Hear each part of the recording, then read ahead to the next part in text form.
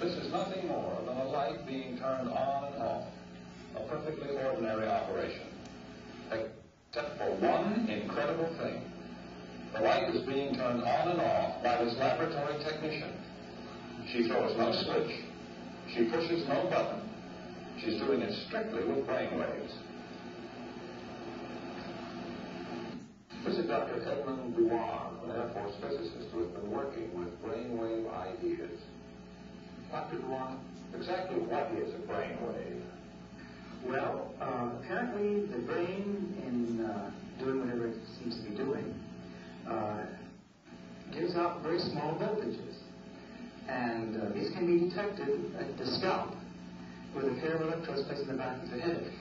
And when these are amplified several million times, you can see them on an oscilloscope or print them out on paper or write them on paper.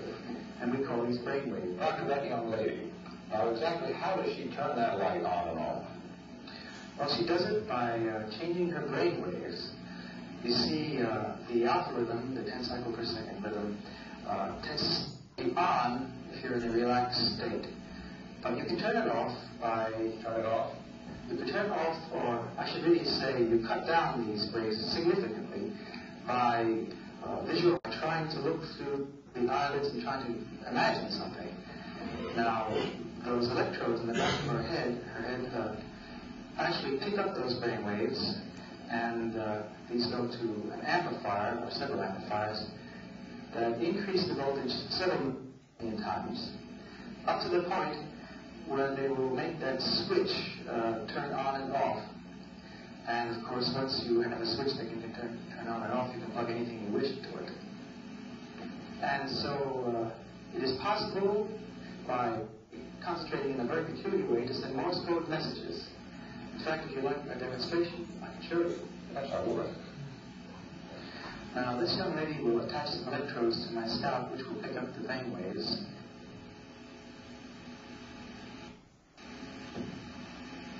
And the wires will go through a cable to a machine on the other side of this wall, which will record the voltages.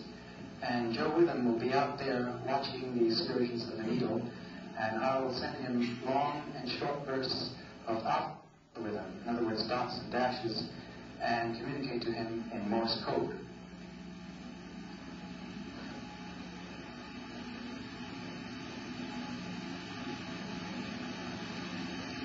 On.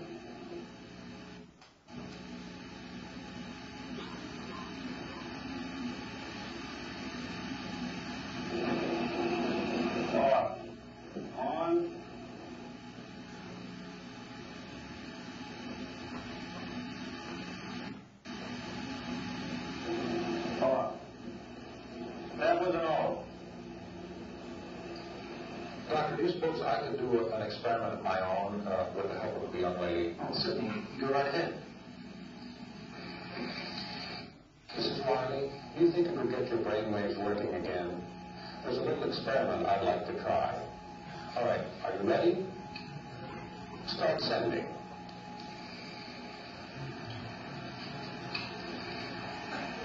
This is Harry Arrow, CBS News in Boston.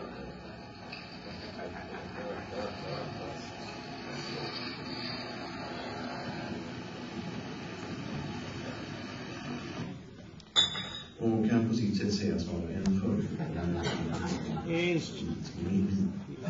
Get out of there. Yeah, he, just like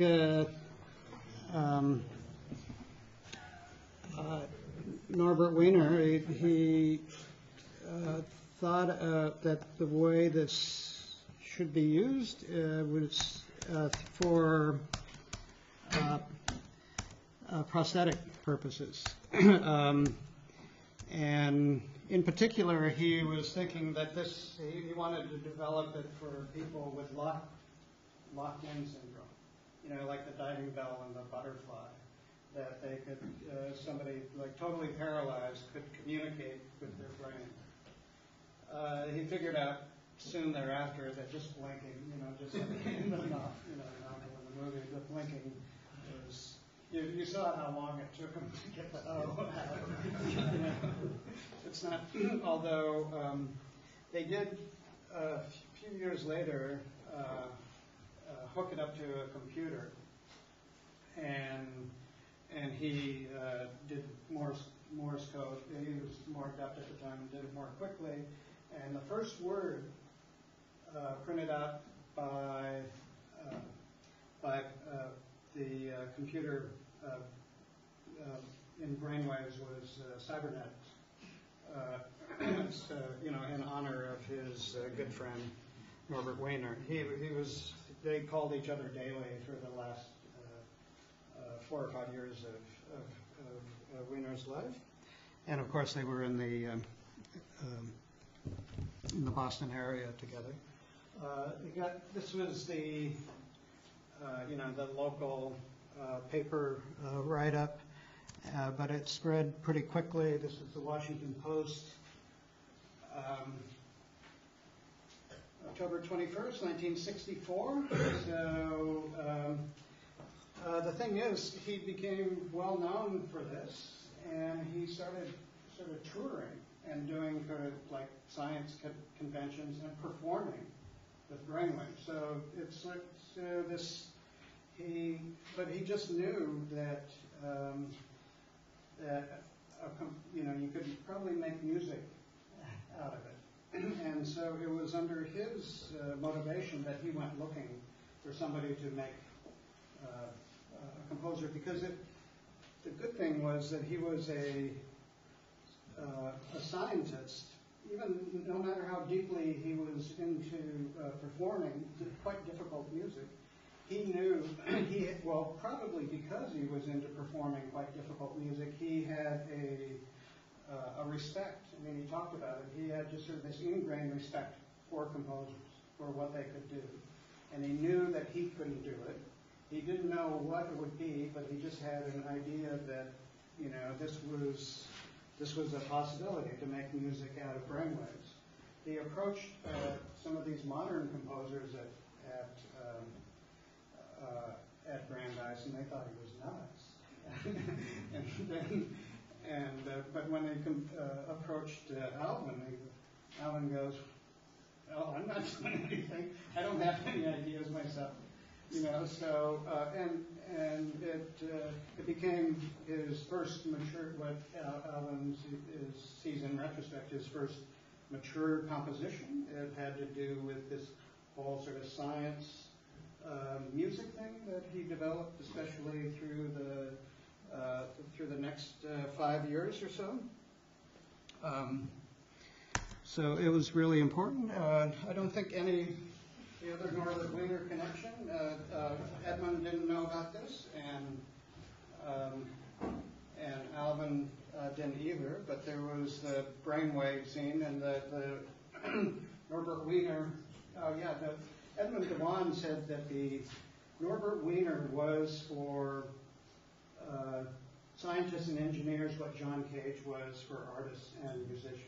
He was this sort of nonlinear approach to mathematics was like very liberating.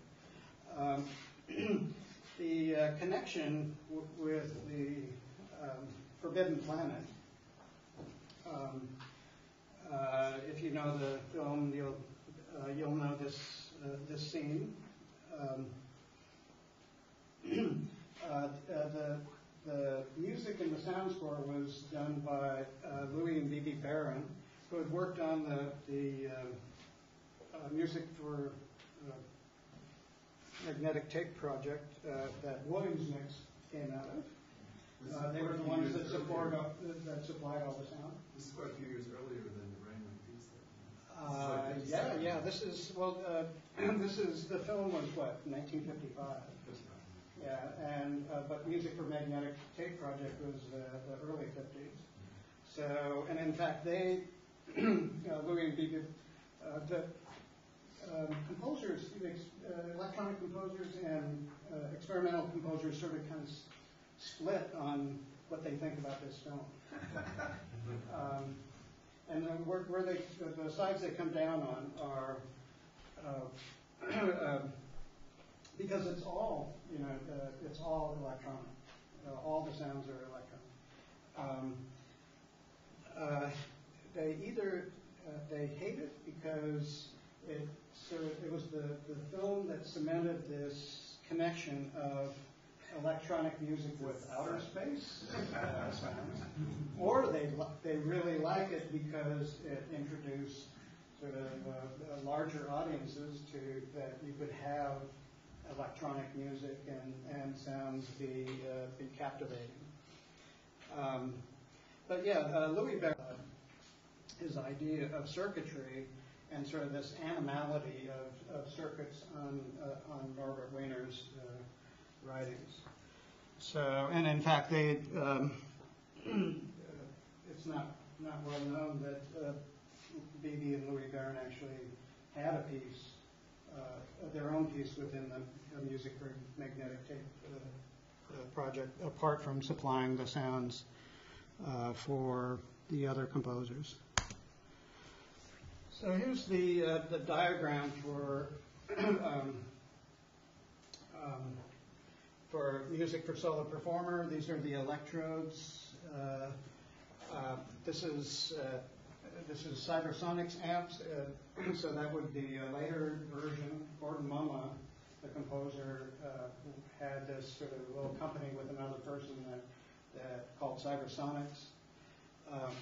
It's not till later that you can see this assistant here. The first version of it, that assistant was John Cage, which Alvin thought was pretty cool having John Cage as an assistant. So it's not really Music for Solo Performer because there's actually somebody else in there as well. But the, let's see. But you got to realize that it is a cybernetic piece. It's not usually talked about, Alvin stuff is not usually talked about, but it is a cybernetic piece. Cybernetics were all around through the Boston area because of Wiener's presence. The way that the circuit works, the feedback. Now, it's not like feedback like Jimi Hendrix, feedback, but the feedback loop that's happening is that this is detected. The alpha state is detected by the electrodes. They are highly amplified. At this point, they go into they're at a subaudible range, so they're actually used to drive speakers, and then so you would have to speed them up to actually have them in the audible range. So the ones that are audible are actually sort of pre-recorded material. But it was when Alvin was in the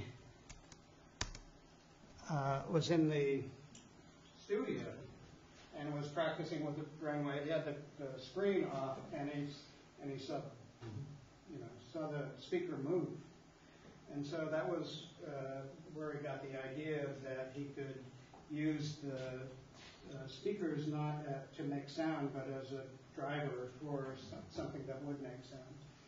So.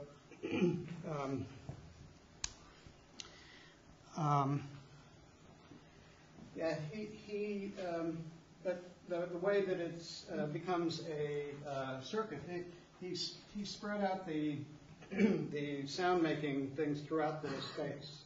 There's a whole thing with sort of spatiality that gets, for Alvin is like a kind of a New England countryside thing. Seriously, it's like a New England kind of transcendentalist countryside that is mapped upon a studio or a performance space here. And the way that it becomes a circuit is he doesn't know until he hears it that he's performing. He doesn't know that he's in alpha state till he hears it himself. So it's this, and then once he hears it, he knows that he's going in the right direction. So there's this sort of circularity that constitutes the circuit. The thing is that now this is for other pieces in this period of that Alvin is. He thought that he wanted to make a new contribution. At the time, he didn't like the idea that, doing sort of a synthesizer piece where you go put something in the front and you get a sound coming out the back. So he thought there's got to be some other way about it. And he started thinking about it as sort of breaking open the circuit and letting some air in. So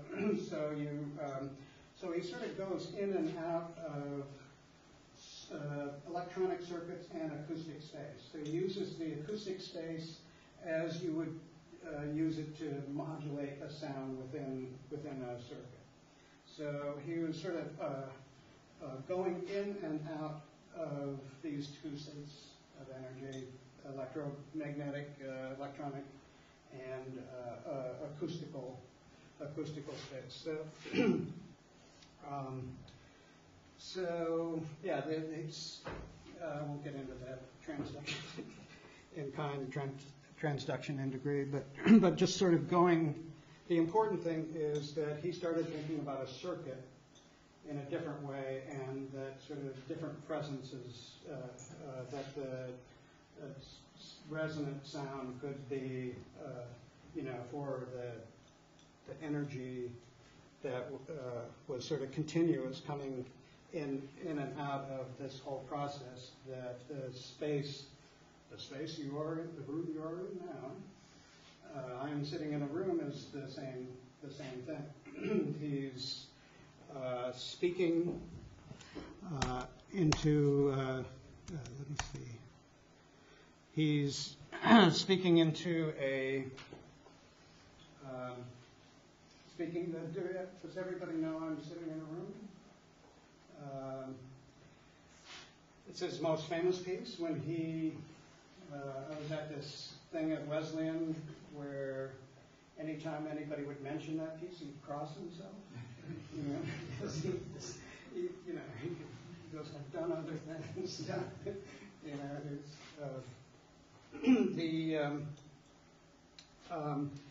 But yeah, so he's going in and out of acoustic space and electronic space with I am sitting in a room continually. And so that's Norbert Wiener, good friends with Edmund Dewan. This guy right here is Amar Bose. You may know him because of sort of a little electronics line that he has. So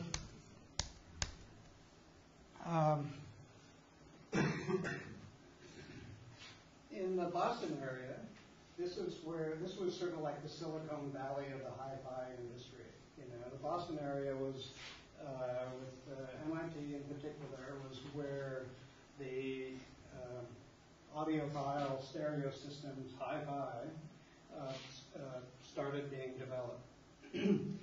Bose was part of this. It was sort of there was this kind of a lot of the hi-fi folks, and on one side, Bose on the other. And the main, can I get some water? Thanks.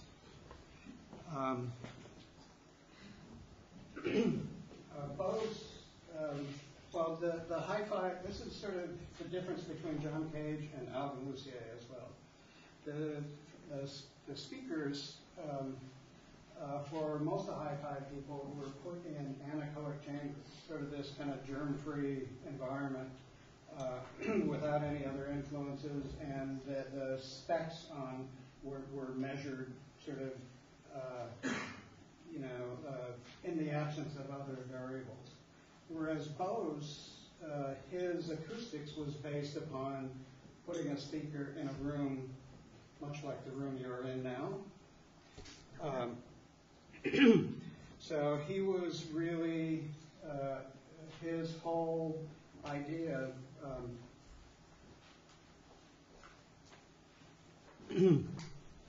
was to get in kind of lived environments rather than kind of anechoic chambers.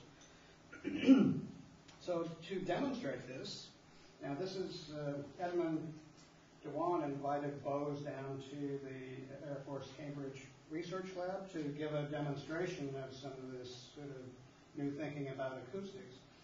And this one demonstration he had was he read a poem into a microphone and tape recorder, played that recording back out into the room, recorded that, and et cetera, and pretty soon it sounded like bells. So Edmund told Alvin about this, and Alvin wasn't at the demonstration, but he thought, well, that's a good idea, and that's where I'm sitting in a room comes from.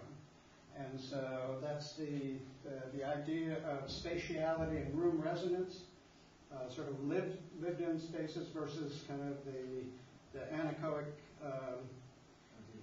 philosophy of Cage. That's the difference between that's kind of the difference between the two. I have a.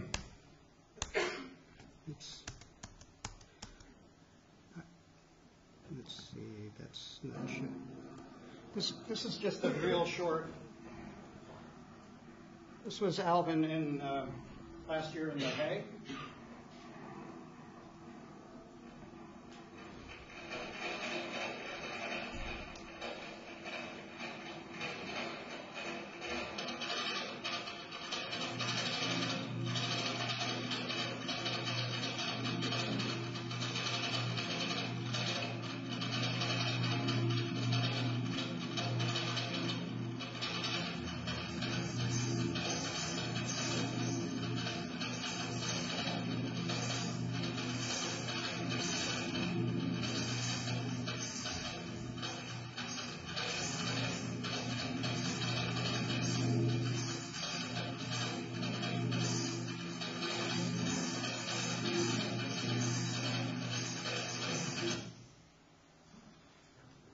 So he's 80 years old. It's his birthday. It's his birthday every year, but it's his 80th birthday this year, and he just retired from teaching. So this was a year ago. He thinks about music for a solo performer as sort of an equivalent of 4 minutes and 33 seconds. It was this combination of Edmund DeWan and John Cage. John Cage sort of gave him the license to do things. It was also because of John Cage's friendship with Jasper Johns and Robert Rauschenberg, who were in the collection of the Rose Art Museum at Brandeis University, that Alvin could go to the museum and get the sort of the funds and get the cooperation to do this, what has now become a famous concert. Cage did Rose Art, as in Rose Art Museum, Rose Art Mix, this sort of kind of Fontana mix with these tape loops. I don't know if you've seen it, these tape loops that are like 50 feet long and people holding up their fingers, with the loops going over it. And just, it's a beautiful, beautiful piece. He also did 0 minutes and 0 seconds, and it was the premiere of the music for solo performer as well. And in fact, after it, during it, I hate to talk about the Brandeis composers, but during it, two of Alvin's colleagues, one of them did a hot on the other, like a match, and they were one of them was pretending to sleep during the thing, but during the applause afterwards, Alvin actually introduced Edmund as the co-composer for the piece. But he sees it as a form of 4 minutes and 33 seconds because only by not performing do you perform. Usually music performance has some action, so it's only when in this sort of total inaction that you are performing. So it's just like, David Tudor up in Woodstock withholding withholding the performance on, not doing the expected performance. So there was only by not performing is there a performance. So he liked the conceptual aspects of it as well. Yeah, Edmund, in 1970, there was this thing called the Mansfield Amendment. So it was actually the Democrats who were trying to do this stuff to make it more difficult. The military was funding 80% of non-medical, non-agricultural research in the United States through universities and military research centers and private research centers. And so to sort of put some restriction on the militaries, might they, so to try to end the war in Vietnam, or at least not have, give the military so much power. They said that any type of research had to be directed to military applications. So all of a sudden, these scientists that had a lot of free time on their hands and were put into more classified things. Edmund went into, this sort of relates to what you asked before, went into gravity waves. These are not gravitational waves, these are gravity waves where the surface between, say, the air and the water, between different layers in the atmosphere, the turbulence that happens in them. And this was, in 1970, he was doing stuff for not telemetry, but laser.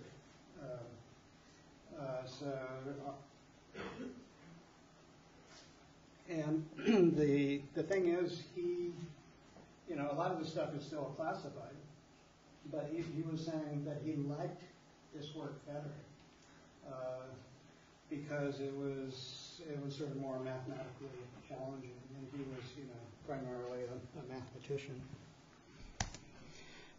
So the other thing that Edmund told Alvin about, and I'll start wrapping it up here, was that if you like the idea of this sort of naturally occurring electromagnetism, and Alvin started using the term natural electromagnetic sound. If you like the idea of the sort of brainwaves, electromagnetic phenomena making sound, then I know some people my colleagues in the AFCRL who are doing ionospheric radio. Alvin didn't contact them, but he did start doing things with natural radio, and he did a piece that was using these sounds. Let's see. This was from, this Emery Cook, sort of big influence on a lot of composers and he started issuing these, some of the first stereo records, these like two-arm tone arms, the two sideless tone arms, but also started issuing the science stuff, the voices of the satellites that we heard earlier. I think were Cook recordings. That might have been something else, but he started approaching these scientists and saying, let's get these sounds out. So these earthquake sounds, and Millett Morgan was a atmospheric scientist up at Dartmouth. Emery Cook knew him and said, let's get some of these sounds on record. So a lot of it is sort of didactic. This is kind of popular science, sort of explaining the phenomenon. But there's passages in it when it's just for your listening pleasure. So this is where the out of this world sort of goes into different types of whistlers and other atmospheric radio phenomena, natural radio, and some of them are slowed up, but a lot of them are at the same speed.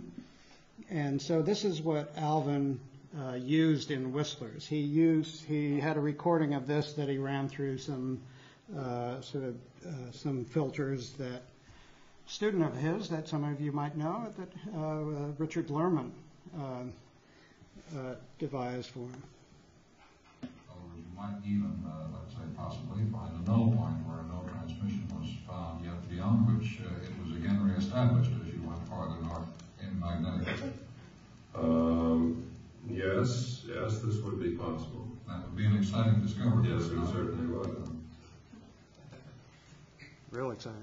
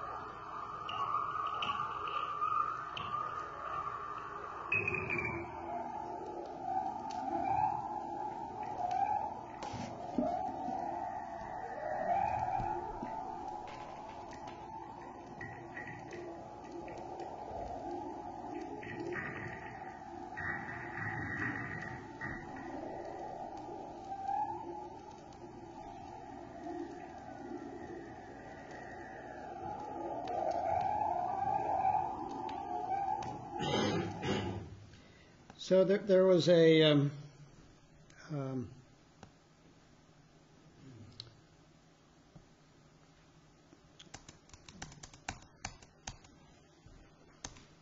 going to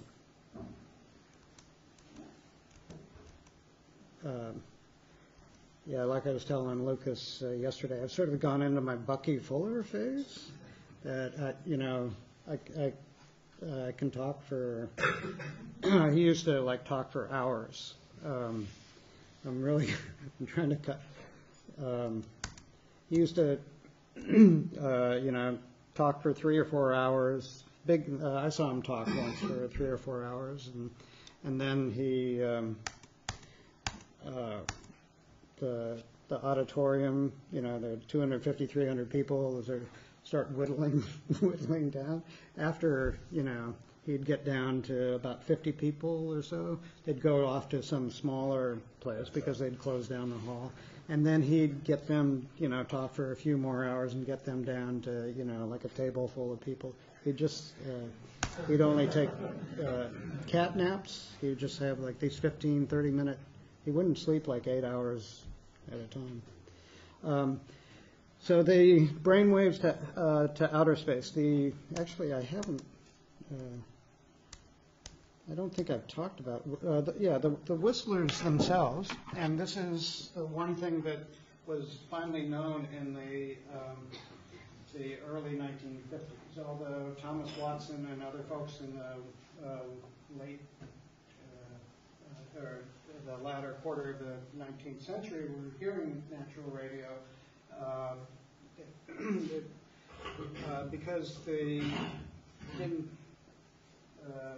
know about the magnetosphere, there was no way to explain how these naturally occurring radio signals could travel so far to be sort of dispersed into these photons.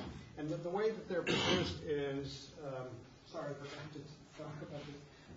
The way that they're produced is that it's from a full spectrum electromagnetic burst from lightning that then gets usually just bounces between the ionosphere and the Earth. And if they bounce for a while, you hear them as little tweaks. Well, first of all, you get this, and then of the lightning, and then these just little sliding tones. But sometimes they, it's really complicated, but if the conditions are just right, they'll pitch a ride on a magneto-ionic flux line in the magnetosphere and sort of spin around it and go to a conjugate point in the opposite hemisphere. It's sort of like a sister city relationship. So if you hear a whistler without the then it means that you're hearing a thunderstorm in the opposite hemisphere. So I'm not sure what anybody know what the conjugate point for Amsterdam is? I mean, you just go down the same latitude and go about 5 degrees off because it's not, because it's sort of geomagnetic. There was some notion of this that in the early radio interference in London in around 1912, this guy named Eccles, W.H. Eccles, sort of thought that the radio interference in England was coming from North Africa for some reason. And so, it's sort of same thing. But the thing that Alvin liked about this, and this sort of relates to what I was saying earlier, was that these little tweaks in glissandi, that they were, although they're just like little shakuhachi wills, they're actually being generated by huge amounts of energy, a lightning strike, and traveling tens of thousands of kilometers. So it's this poetics based on Earth magnitude and sort of this difference in magnitudes. And he's because he knows that's how they're produced. When he's listening to it, he's hearing that as part of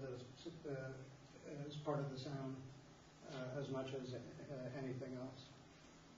So he's hearing the distance, the space that is gathered up in the sound and the production of the sound. So these are, I call them long sounds. The Sonic X catalog for the last Sonic X, the long sounds you always, Lamont Young, but there's long sounds that are long in their production. So that what you hear is these great distances in little in sounds. I remember that I was wired. So the one person who took up, and this is where I'll end, who took up the idea of from brainwaves to outer space was John Cage in Variation 7. It's known as the transmission piece. This is a little clip from the movie documentary on Variation 7. This is David Berman. Some of you may know. I imagine he's played here before. Beautiful guy. He was in Variation 7. He was on the brainwave. So this is. So we'll do the brainwaves first. I remember that I was wired up for brainwaves. that was one thing I did. And the brainwave amplification, of course, came from Alan Lussier. And John gave credit to Alan. I mean, I think technologically, that was probably the most sophisticated part of the experiments in art and technology, which was to use high tech in a way that hadn't been done before. I think that was probably the most interesting side of it in John. So hesitant. So the brainwaves, I mean, those were the brainwaves. The outer space.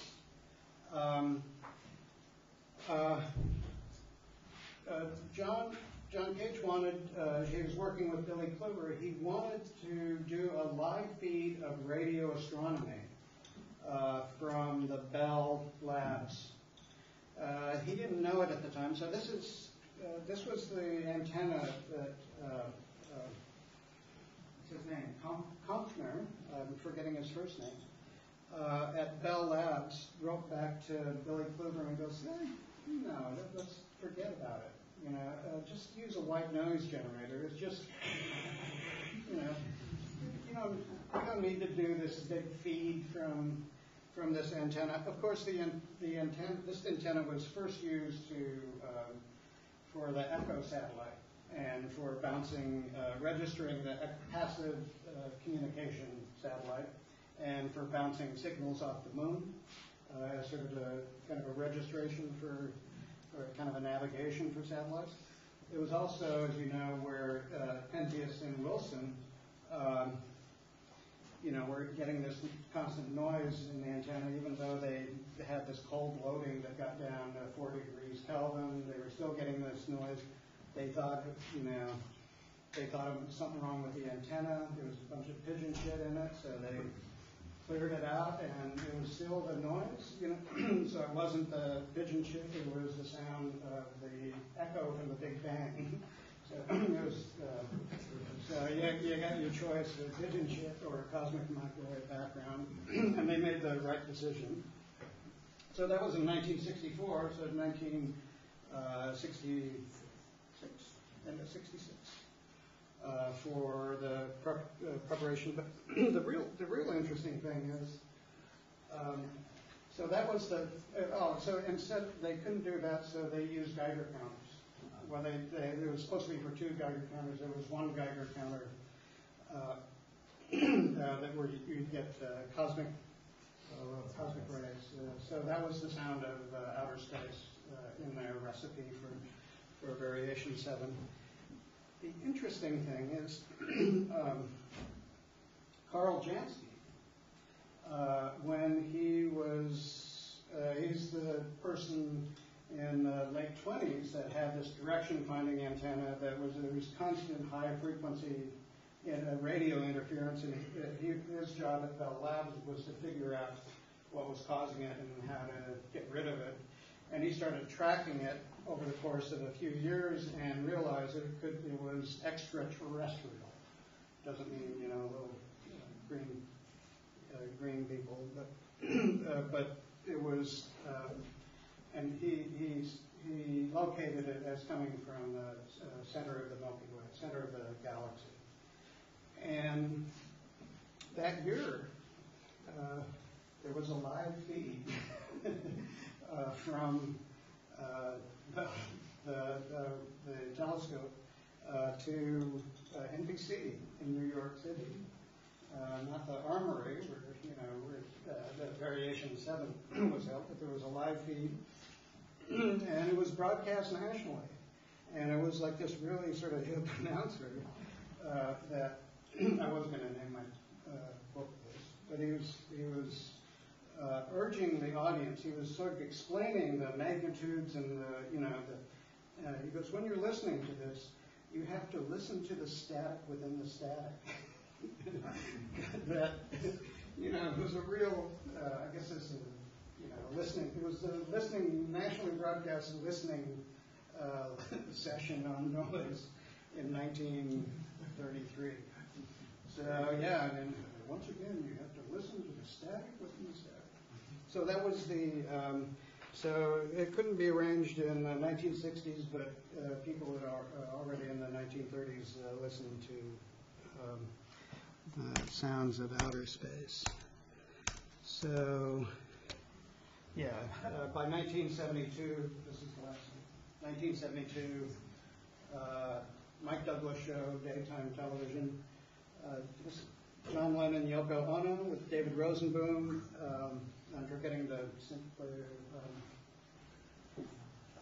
Chuck Berry wasn't roped up with the electrodes, but he was there, and they were doing brainwave music.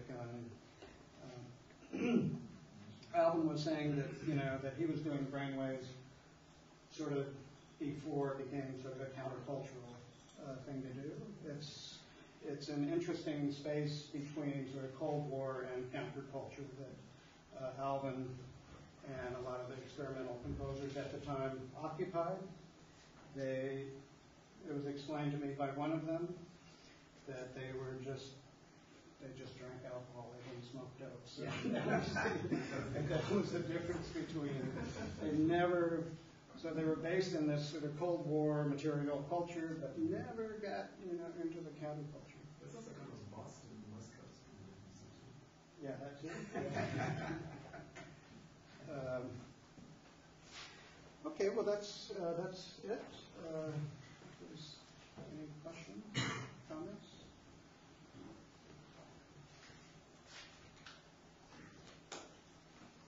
If not, at least you've managed to. I don't think you've managed to scare anybody away by talking this long.